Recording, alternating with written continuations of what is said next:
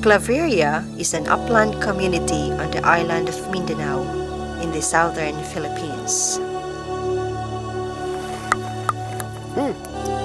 In Claveria, individual farmers depend on the growing of corn and a few other staple crops for their survival.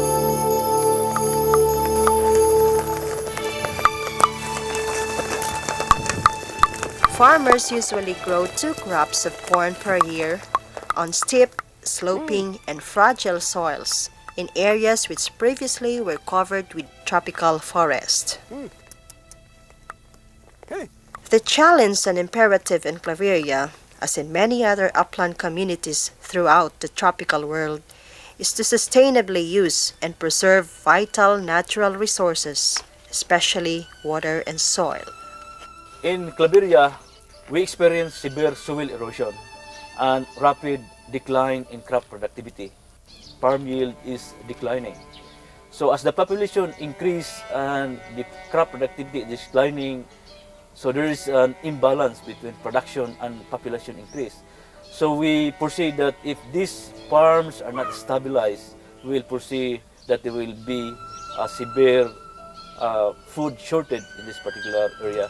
Today, in an effort to address the environmental, economic, and social pressures that confront them, more than 2,000 farmers have become federated into 85 Landcare groups throughout the municipality, called the Claveria Landcare Association. Claveria Landcare Association is an association of farmers in Claveria composed of men and women who are concerned in conservation, environmental protection, care of the land, and improvements of their economic situation. Kami nga mga katauhan din sa amo. We, the farmers in Barangay Patrocinio, decided to form a land care association in order to protect the soils from erosion, to care for the land, and to plant trees. When we started, there was no government agency that told us to organize land care. It was purely our own decision to organize land care. Makapananom og mga kahoy ipuli sa nga wala na nga mga kakahuyan. Through land care, farmers are encouraged to plant trees to enhance their income, at the same time enhance the protection of the environment, thus reducing the impact of environmental degradation within Claveria and also to other areas downstream. Land care is a mechanism that puts farmers in charge. Farmers in charge of their own plans and prospects for the future and their ability to capture resources to do the kinds of projects that they think need to be done in their own community. Land care also puts farmers in charge when it comes to extension services and research. It gives them a role in defining the problems and driving the agenda, rather than the scientists and the extensionists who have done so in the past. Claveria's land care farmers have learned a wide range of sustainable practices. For example, the use of natural vegetative strips and the establishment of more than 200 small-scale nurseries for fruit and timber propagation. In the association, we challenge farmer to adopt NBS because NBS is a low-cost farming conservation method. We do not need to buy something, and NBS is very efficient in the control of soil erosion, as experience to those farmers who are ahead in adopting that technology. Landcare members in Claveria meet on a regular basis to share and discuss issues relevant to their livelihood and local ecosystem. Farmers also participate in cross visits to fellow farmers' fields to observe and learn new methods and to encourage others in outlying areas to participate in community building activities. One of the important activities of land care in Claveria is having a regular meeting where farmers can discuss about the problem they have in their farming and try to get some ideas how to address this problem, and where farmers can also share their experiences the way they farm, which could be beneficial to other farmers. Landcare for me is so significant, especially that I have helped my neighbors improve their living and teach them the importance of soil conservation. Now that we have the Landcare Association, they learn how to plant trees and have the farming as well and produce more products and alleviate also their living in our neighborhood. There are also farmers who say that we will not adopt that technology because the land we are tilling now is not our land, and we will not be benefited of that technology. So by showing some pictures, some photos about the established farm, they were convinced that the technology is also appropriate for their farms. Dihang adunay mga personahe nga grupo sa When Landcare was first introduced to me, I was doubtful. Through cross visits, I saw how farmers conserved their area and how their yield increased. I was convinced, and I realized that what Landcare taught me about soil conservation is the solutions to have better production. In my understanding, this would help me in conserving my land and increase production, and aside from that, we could help protect the environment. Akong naobserbahan og nakita ginako sa akong kaugalingon nga dako gid kini day og ikatabang. What I think has been important, the essence of the Landcare experience here in Claveria, is a strong network of farmer organizations depending on each other and linked closely and supported by the local government. That strength of local government and farmer organizations has worked together in a very mutually beneficial way.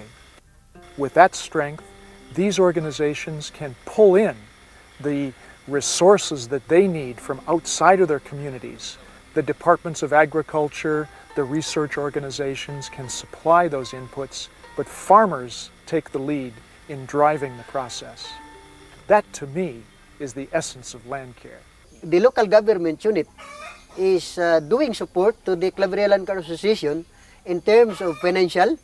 They give us 50,000 pesos per barangay or per chapter for the operation, for nursery operations, and the local government unit are enacting ordinance to adopt conservation farming, contour farming through NBS, and this is facilitated and monitored by the Claveria Landcare Association.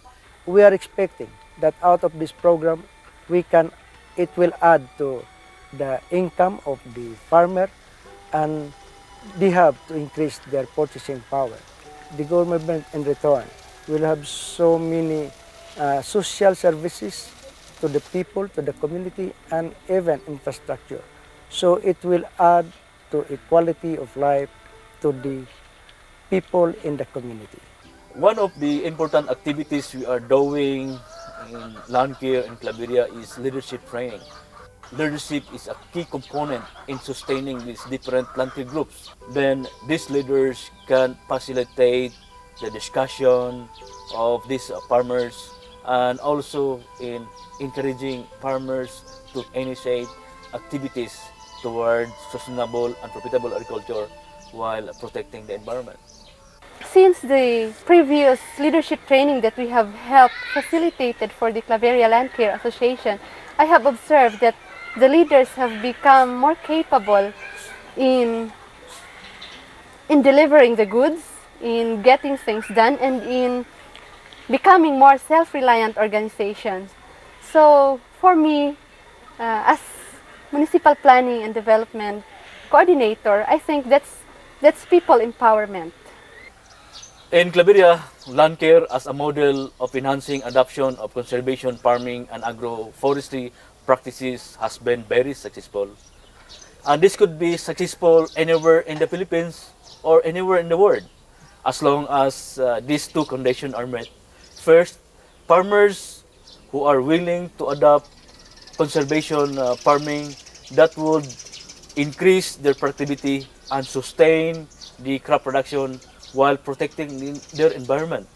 And the second condition is the local government who would willing to support this grassroots initiative by providing positive policies and financial resources to be able land care activities to be successful.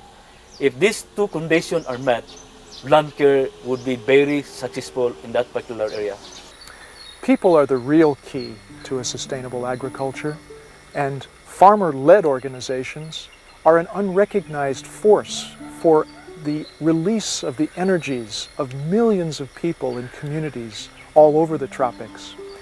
We know that Landcare has only started a few years ago here in the Philippines, but we see interest and potential in other countries as well, as far apart as Africa. Landcare could then become a force for good, empowering communities throughout the tropical world to take charge of their problems and help find solutions as communities rather than individuals.